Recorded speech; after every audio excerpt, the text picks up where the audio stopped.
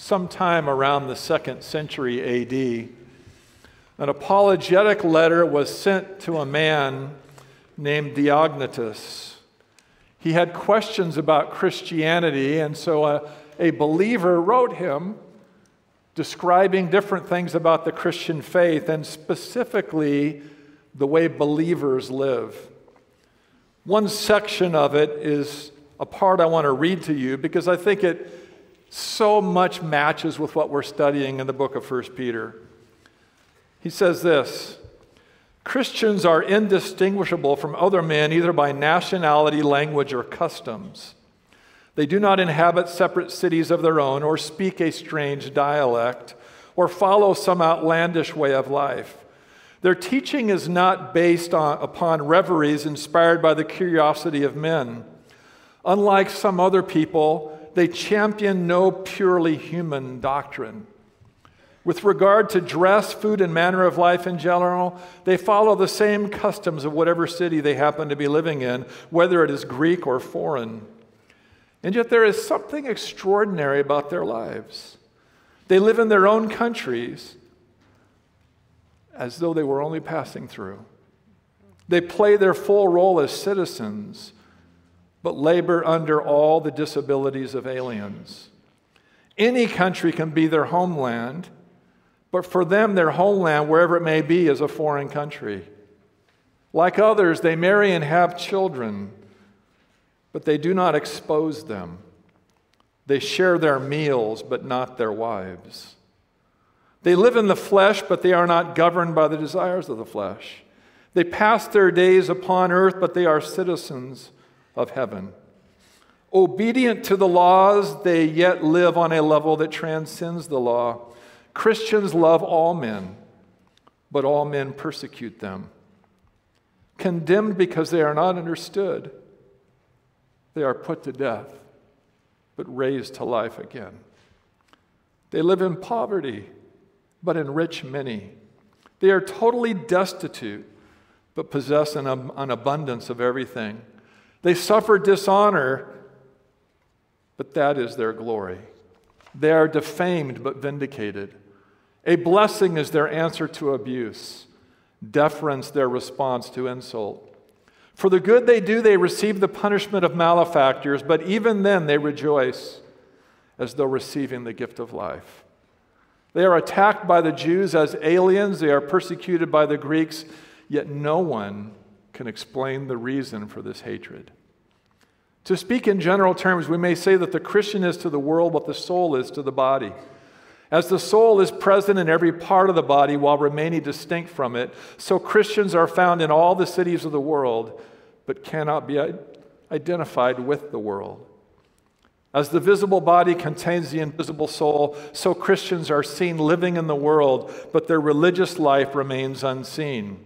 The body hates the soul and warns against it, not because of any injury the soul has done it, but because of the restriction the soul plays on its pleasures. Similarly, the world hates the Christians, not because they've done it any wrong, but because they are opposed to its enjoyments. Christians love those who hate them just as the soul loves the body and all its members despite the body's hatred. It is by the soul enclosed within the body that the body is held together, and similarly it is by the Christians detained in the world as in a prison that the world is held together. The soul, though immortal, has a mortal dwelling place, and Christians also live for a time amidst perishable things, while awaiting the freedom from change and decay that will be theirs in heaven. As the soul benefits from the deprivation of food and drink, so Christians flourish under persecution. Such is the Christian's lofty and divinely appointed function, from which he is not permitted to excuse himself. Wow. That's a description of the church in the first couple centuries. Is that impressive? I think the Apostle Peter would have said, "Amen. Thank you for understanding what I wrote."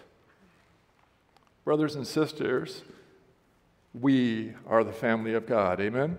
Amen.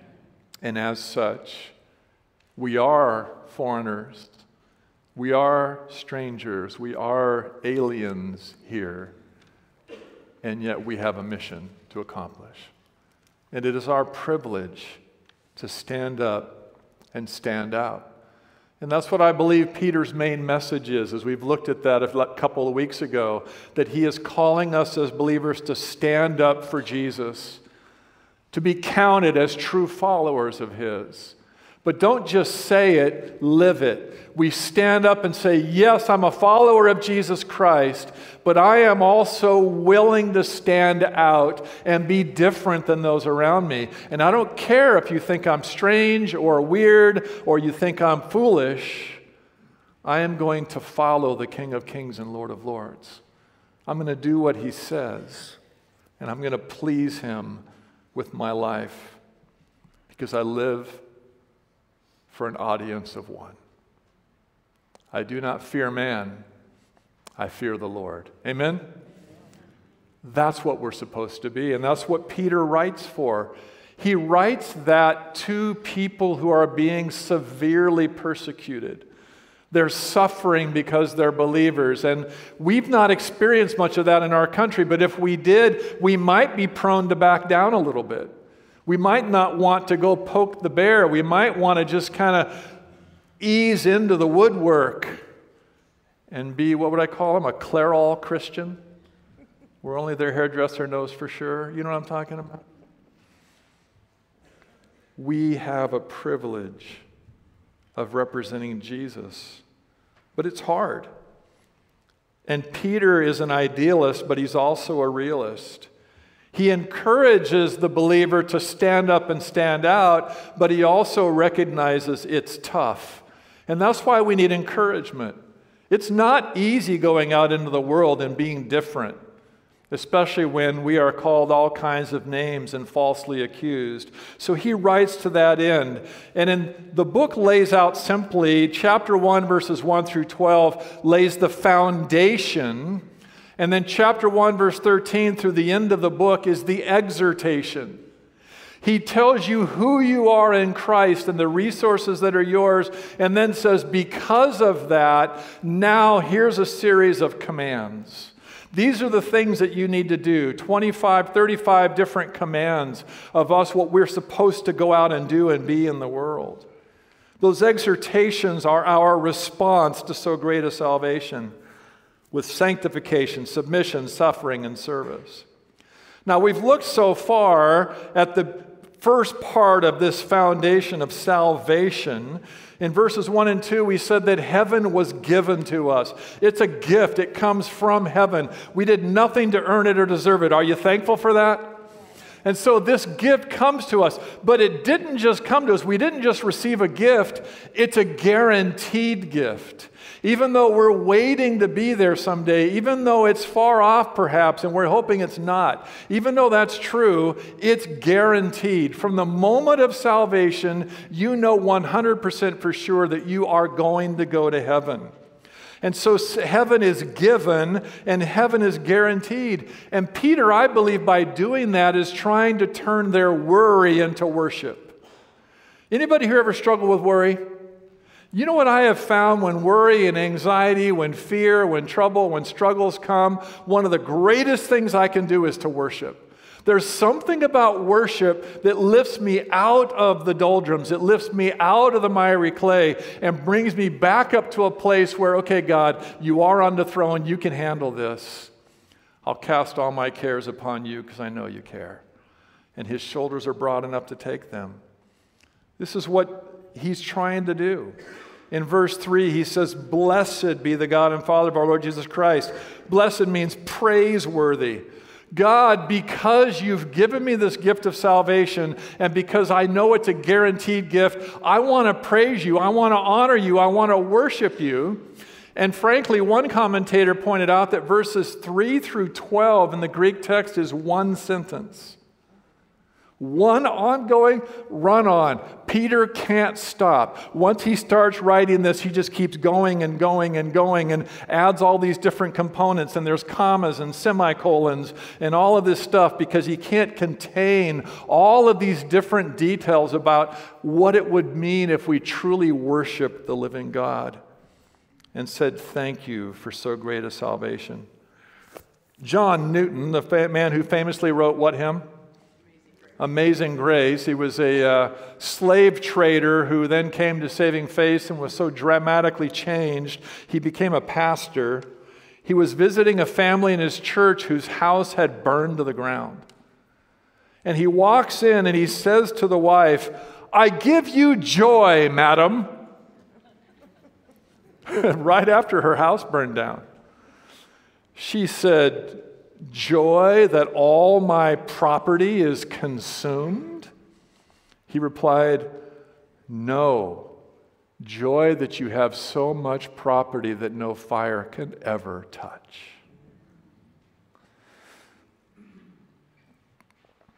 Heaven. Guaranteed. Does that make you want to worship? Oh, God, thank you for this heavenly gift. And even when I'm suffering, if I know that heaven is given to me and heaven is guaranteed, it lifts my spirit and it causes me to usher out heavenly worship. And that's the third point here in verses 6 through 9. No matter how severe our circumstances may ever be, we can still rejoice in the Lord. How often? Always. And again I say, rejoice. We can rejoice always, give thanks always, and pray without ceasing, because God is sovereign all the time. And Peter then launches into this section about worship because of what Jesus has done. And this is heavenly worship. This is not bound by the problems of this life, not limited by the suffering we're experiencing. Look in verse 6. In this you what? What kind of rejoice? Greatly rejoice. We're going to see what that means in a moment. Even though now for a little while, if necessary, you have been distressed by various trials, so that the proof of your faith, being more precious than gold, which is perishable, even though tested by fire, may be found to result in praise and glory and honor at the revelation of Jesus Christ. And though you have not seen him, you love him. And though you do not see him now, but believe in him, you greatly rejoice with what? Joy inexpressible and full of glory, obtaining as the outcome of your faith the salvation of your souls. He starts off by saying, in this, in what? What he had just been talking about. And there's been a lot of debate about that. I'll just simplify it. I believe he's talking about in this salvation. This entire package of salvation that was given to you and guaranteed for you. This gift that you have received that can never be taken away. In this you greatly rejoice.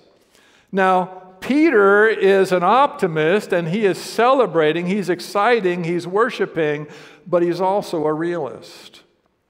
And what follows in these interesting verses, 6, 7, 8, and 9, is a series of twos. And these twos are positive and negative because he's a realist. There's two great practices followed by two big problems, followed by two big promises, followed by two even bigger promises. And that's what he does here in this text to motivate the people to keep worshiping the Lord no matter what they're going through. So let's take a look at this together. I'm going to break the outline down that way. First, two great practices. Notice what he says in verse 6. You, what kind of rejoice? Greatly rejoice. The Greek word there is an interesting word. It's not the normal word. The normal Greek word is kairo. And you might hear that word. There's a famous city in Egypt that means to rejoice. The early church, when they gathered together, you know what their greeting was? Kairete. What does that mean? It was an imperative telling everybody they met to rejoice. When the early church gathered, they would say to one another, rejoice! And the other one would go, you rejoice! No, you rejoice! There was this sense of being so thrilled and so grateful for what God had done. And even the thrill of gathering together as believers after being out in the world, they just wanted to rejoice in Jesus. But this is another Greek word. It means to be supremely and abundantly happy, or to be overjoyed. You have a joy that's not just kind of like when some people say, are you happy to be a Christian? Oh, yes, brother. They sound more like Eeyore than Tigger. And Christians ought to be Tigger. We ought to just have joy flowing out of us abundantly. And this word even implies it has an outward manifestation. It's not just that the joy is inside of you. It's that this joy can't be contained. It's flowing out of you. You see it in your face. You hear it in your tone of voice. You see it, there's a skip in your step. You are excited about anything and everything that comes your way because you know God's in control. So you greatly rejoice. It's not tentative. It's not based on circumstances. It's not superficial feelings. It flows out of a guaranteed eternal relationship with God that nothing can ever change. And when I know that's true, I'm overwhelmed by joy. It's also a present tense word, meaning this is the ongoing habit of life. This isn't just something that happens once in a while when you're at a concert or you're in a church service and they finally sing a song that you like. This is something that is a way of life. You are just a rejoicing person. You are constantly expressing joy even in the midst of suffering. That's what he's talking about. Now, I can imagine Peter reflecting on the words of Jesus in Matthew 5, verses 10 through 12. Blessed are those who have been persecuted for the sake of righteousness, for theirs is the kingdom of heaven.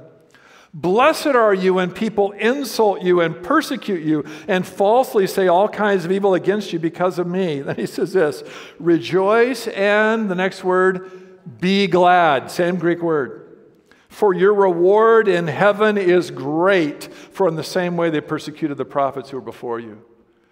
Jesus said, when you are persecuted, when you are hated, when you are maligned because you're a follower of him, you ought to just jump up and shout for joy, because that means there's a reward coming.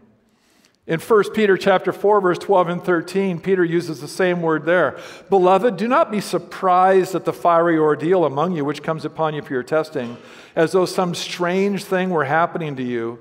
But to the degree that you share the sufferings of Christ, I love this, keep on rejoicing, so that also with the revelation of his glory you may rejoice with exultation. Hey, no matter how bad it gets, he said back here in the first chapter, rejoice greatly, and then he says 3 chapters later in chapter 4, he says, keep it up. No matter what, no matter how difficult the trial, no matter how bad it gets, let the practice of your life be to be rejoicing. Could you imagine what that would do to our neighbors? If they just saw you and you're just outside always singing, it's a beautiful day in the neighborhood. I mean, you can't stop it. You're out there going, I got the joy, joy, joy. You know, you imagine that?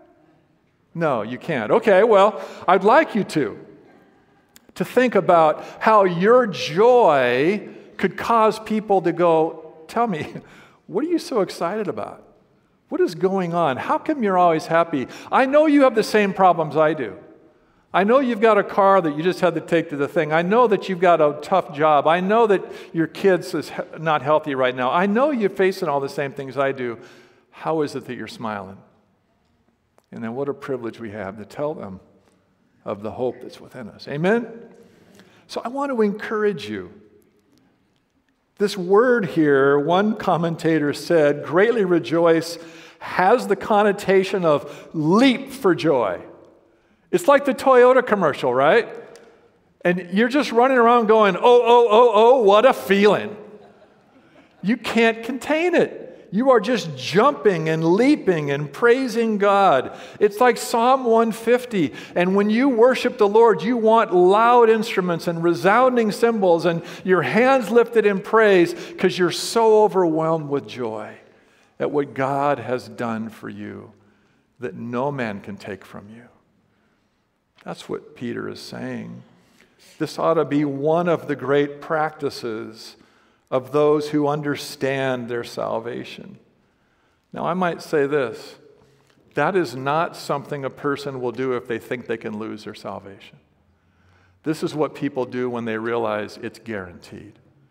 Nothing can take this away. I will rejoice for all eternity. I might as well get warmed up now. But that leads to a second great practice that's a lot like the first one. In verse 8, he says, you greatly rejoice. He repeats that, but here he adds, with joy inexpressible and full of glory. Now, the word inexpressible means inexpressible.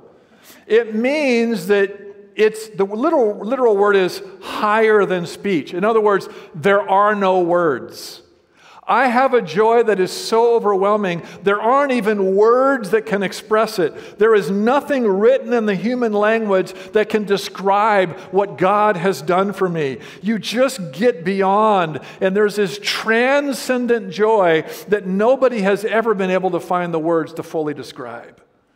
It's like Romans 8:26. That same word there, inexpressible, is used of the Holy Spirit. When the Holy Spirit intercedes for you, it says, with groanings that are what?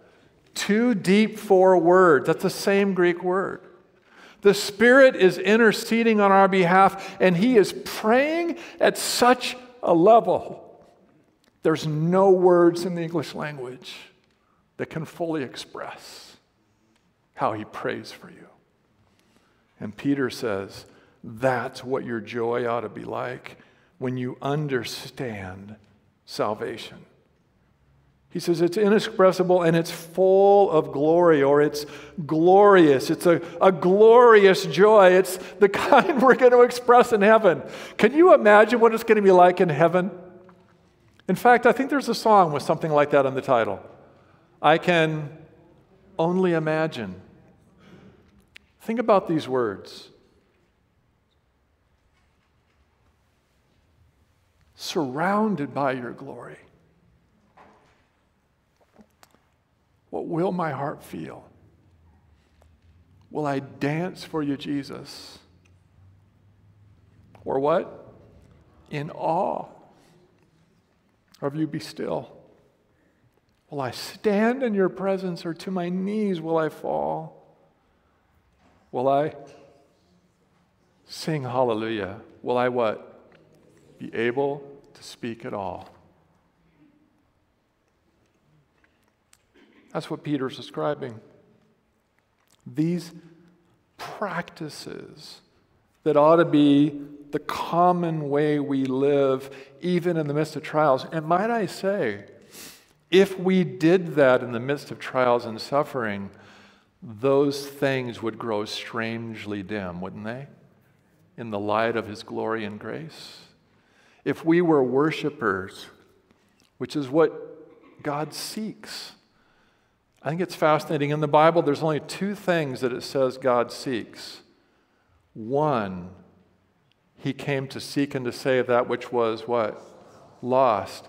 And He seeks worshipers who will worship Him in spirit and in truth. That's what God is seeking. And we have the privilege of responding to so great a salvation with worship. God, I can't even express how grateful I am. There are no words, but I'm jumping for joy. And I want you to receive the praise and the glory and the honor you reserve. I want to learn how to worship you here like I will someday in heaven. Well, that's what we do when we understand the guaranteed gift of salvation. But Peter now also is a realist.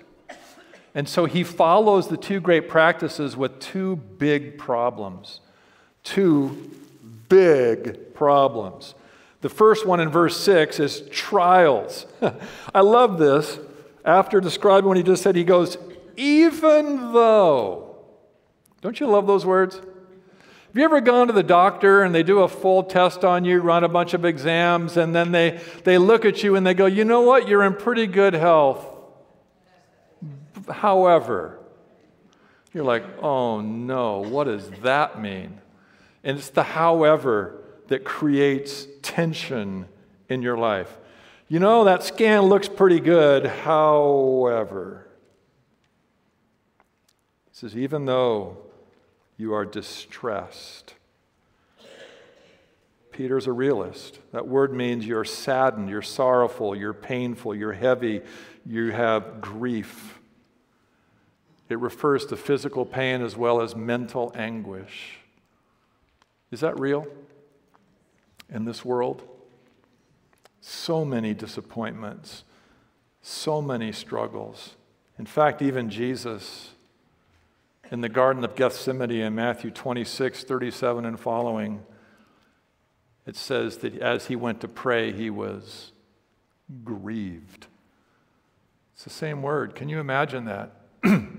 He was so distressed, he was sweating what? Blood out of his face. That's distress. We don't think about our Lord that way, do we? Experiencing and about to experience the wrath of God for us. He was distressed. You say, well, but the apostles never experienced that, right? Yeah, they did. In 2 Corinthians chapter 1, verse 8, the apostle Paul says, we do not want you to be unaware, brethren, of our affliction which came to us in Asia, that we were burdened excessively beyond our strength, so that we despaired even of life. You know what word is a good definition of what he just said? This is an idiom or a phrase. It would be as if Paul said, I want you to know that I was a basket case. The Apostle Paul? Yeah, that's the real world, isn't it? Sometimes we go through real trials that are very intense and very painful, and we are grieved by them, and they seem overwhelming. But Peter is saying, guess what, folks? At the exact same time that is happening, you can also experience rejoicing. That's an oxymoron. That's like a jumbo shrimp. Yeah, I know. It's weird, but it's true. You can be hurting and rejoicing at the same time. He says, even though you're distressed by various trials, there's such a variety of trials. They're many colored. And when someone comes up and says to you, I know exactly what you're going through, you say, no, you might have an idea, but you don't know exactly. Because this trial is like a multicolored garment, like what Joseph received from his father. It's just different. And your trial's similar, but it's different. And in fact, the same word is used later in the 1 Peter in chapter 4, when he talks about how we have these multicolored spiritual gifts. Everybody has a spiritual gift that's like a snowflake. You might have the gift of teaching and someone else has the gift of teaching. Is it exactly the same? No. And that's what he's saying here. You're going to go through trials. Have you ever gone through a trial and you go, man, I'm sure glad I got through that one. I will never have to go through that again. I learned. Really? Well, you went through the trial at level 1. And about 2 years later, God comes back at level 3. And you're like, oh, man, I thought I'd overcome that. And woo! And then next 3 years later, it's level 5. You know what I'm saying? There are multicolored trials that come of you. And Paul, the realist, says, I know that you're going through that. And you're going through the trial. The word is either test or temptation. It's the same word. It just depends on the context. If God is doing this, it's a test. If the world, the flesh, and the devil is thrown at you, it's a what? It's a temptation. God wants you to pass the test, succeed. The devil wants you to fail. Same time, same thing. God brings tests into our lives. What does the devil want you to do? He wants you to fail and be discouraged and to have doubt. God wants you to succeed, as we're going to see in a moment, and get stronger. So the first big problem is our faith being tested in painful ways. The second is that we currently must walk by faith, not sight. Look at verse 8. though you have not seen him. Who's the him? Jesus. Peter's writing to people who are 30 plus years removed from the death, burial, and resurrection of Jesus. Jesus ascended to heaven. He had not come back yet. We're still waiting for him to come back. So this is a large group of people who never had the privilege of seeing Jesus in person. But Peter had. Peter was an eyewitness. They were not. And it made me think about doubting Thomas. You remember in John chapter 20, Jesus had risen from the dead and he appeared to the disciples. But the first time he appeared, Thomas wasn't there. And so then while they're all gathered again and Thomas was with them and they're all telling Thomas, hey, we saw the Lord. And he's going, I won't believe it until I see the holes here and the hole in it. I'm going to stick my finger in it. I want proof. And then Jesus appears in the room. Go ahead, Thomas. Check it out if you need to. And Thomas says, my Lord and my... Okay, Thomas, you got it. He says, you believe because you saw? Blessed are those who don't see and yet what? Guess what? That's us. That's us. Here we are 2,000 years later, those who believe but have never seen. Have you ever talked to somebody in our culture who says, I would believe in Jesus if he appeared in front of me? If he just came, I would believe. You go, no, you wouldn't. Nope, the vast majority rejected him when they saw him. They saw the miracles, they heard the teaching, they recognized the authority, and they still rejected him. No. That's no guarantee that seeing him, but the miracle of salvation has occurred and we believe even though we don't see. But guess what? When you are in the midst of a really, really tough trial, it's hard. You know what I'm talking about? It's very, very hard. And you're going, Jesus, are you there? This has been going on for months now. Jesus, I've been praying about this for years now. Are you there? I can't see you. I can't feel you. And he says, one of the painful problems is when you have to walk by faith, not by sight. There's a little bit of relief when he says, though you do not see him now, in verse 8. What's the implication of that? You will. There's a day coming and you will. What's the test? Will you continue to walk by faith no matter what? That's the point we talked about Wednesday night in our leadership training class of 1 Corinthians 10:13, that no temptation has overtaken you but such as common to man, and God is faithful, who will not allow you to be tempted beyond what you're able, but with the temptation will provide the way of escape also, that you may be able to endure it. Not escape it, endure it, stay under it. What is the point of that whole passage? The illustration of the children of Israel in the wilderness, who, when God was nice and good and everything was provided for them, they followed him joyfully. But the moment it got hard, they turned to idolatry. They turned to immorality. They stopped walking by faith. And Paul writes to the Corinthians and says, you don't have to do that. You can keep on keeping on. You can keep on trusting Jesus even if you don't see him, even if it's hard. God will always provide for you to keep trusting him. What is the temptation here then? It's to trust something else. Trust something that I can see. I'm having financial problems, and if I just cheated on this business deal, I would make plenty of money to pay for my family's needs. So God will understand, right? No. God wants you to keep trusting him, not your own devices. He wants you to be faithful and let him provide. You know who I'm talking about? Is this hard? This is the real world. And Peter says, I know you've got these problems. I know this is tough. So two great practices of rejoicing are so very practical when you're facing these two big problems. And now the realist Peter becomes an optimist again, and he encourages them with two big promises. In verse 6, he says, now for a little while, if necessary.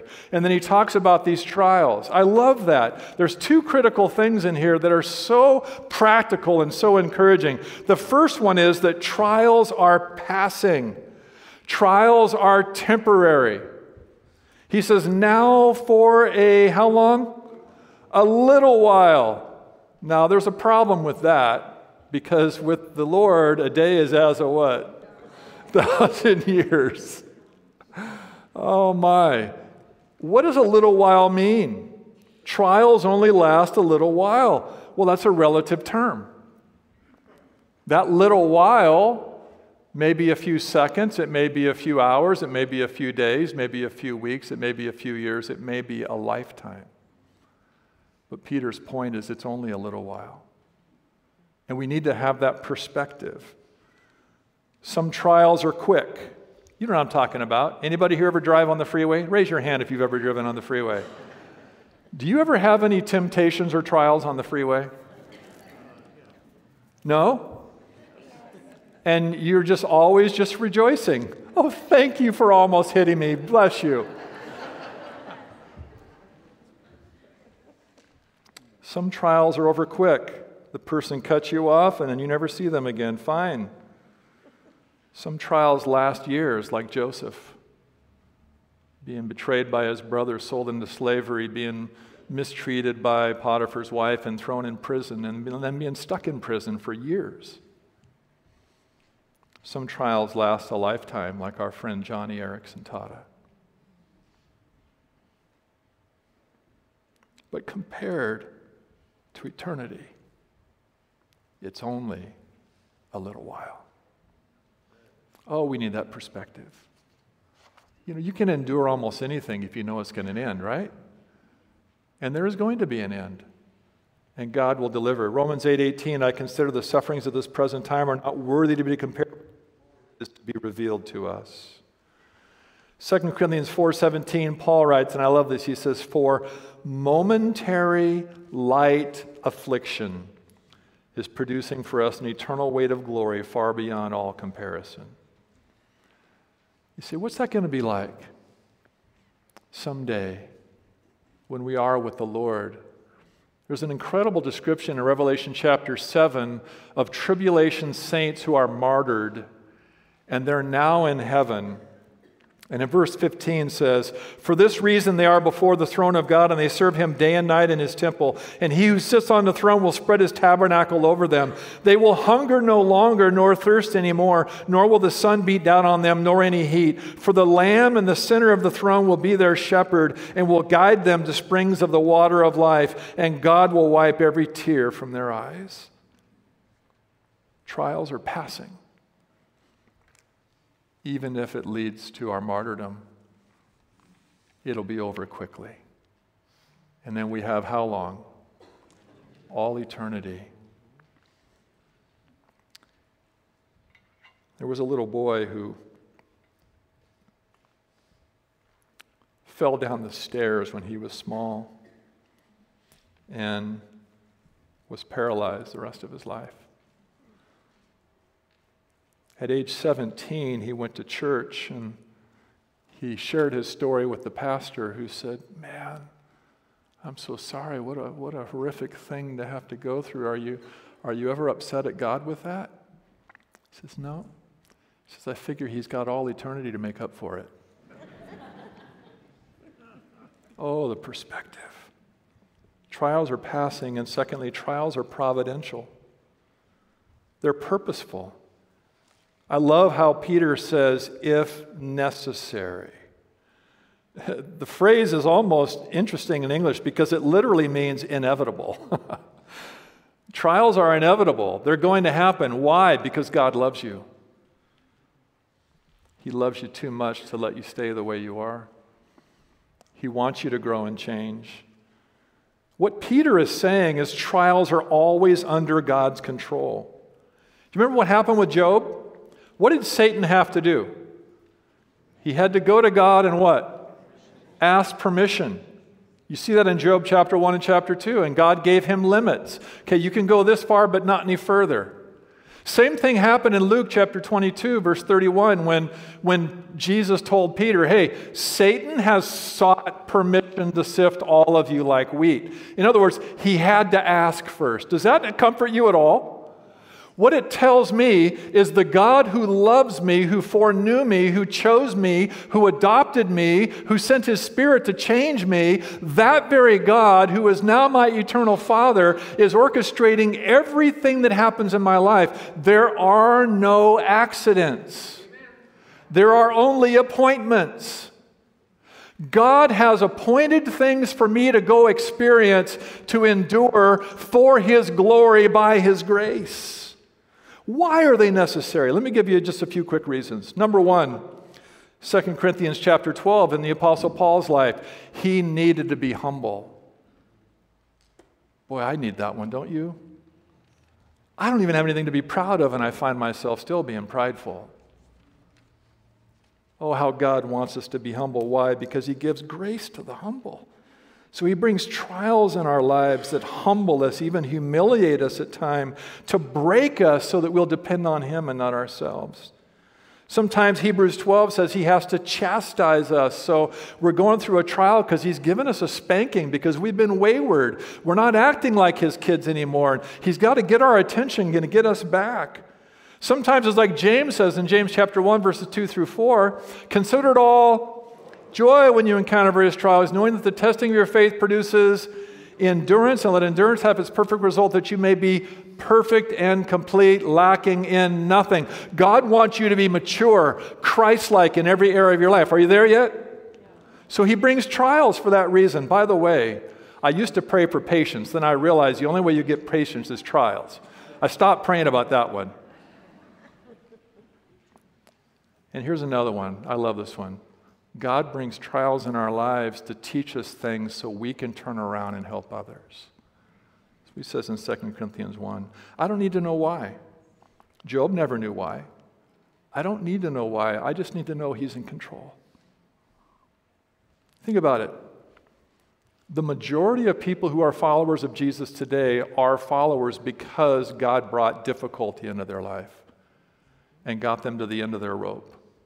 And then they realized they needed a Savior.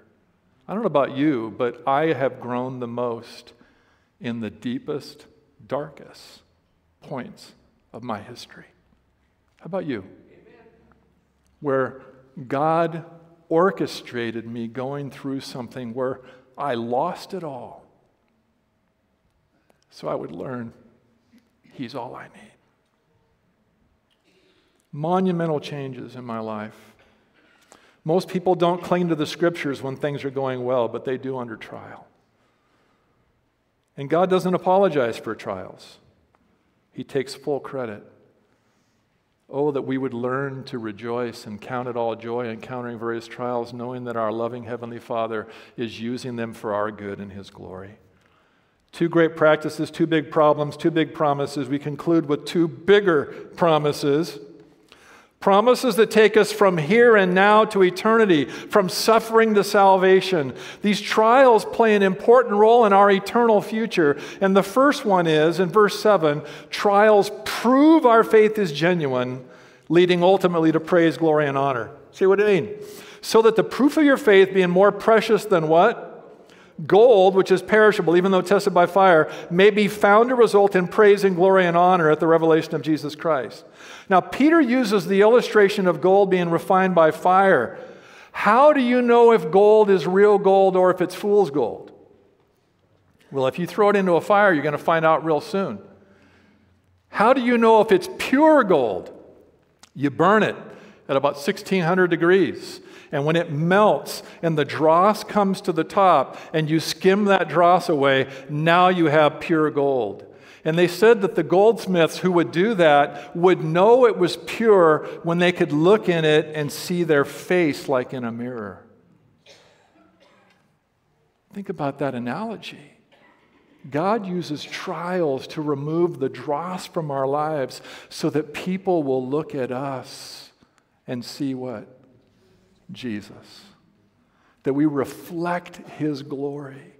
We shine him forth. And he's saying this to people who have had their gold taken away because they're Christians. Think about that. Is gold valuable? I mean, I have a gold ring on here. It's a great reminder that I love my wife and she loves me. It's valuable. But you know what the streets are going to be made of in heaven?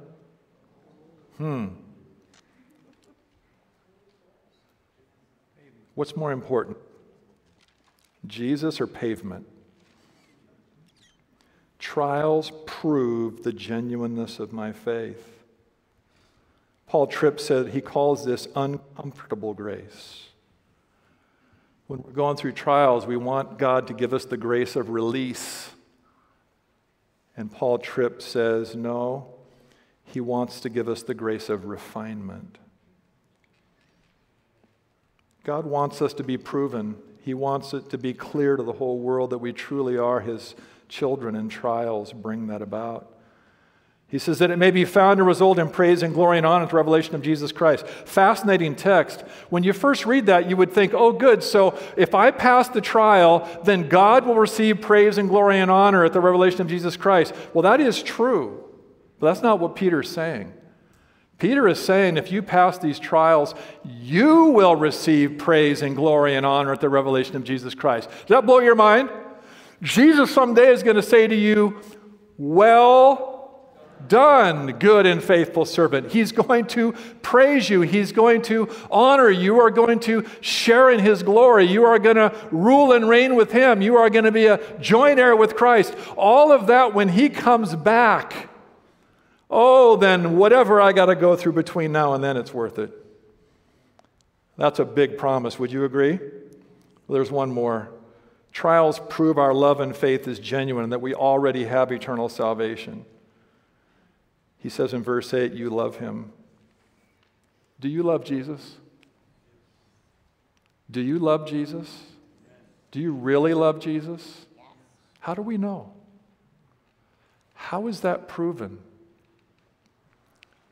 Remember when Peter was spoken to by the resurrected Savior? Peter, do you love me? And he used the Greek word that Peter uses here, agape.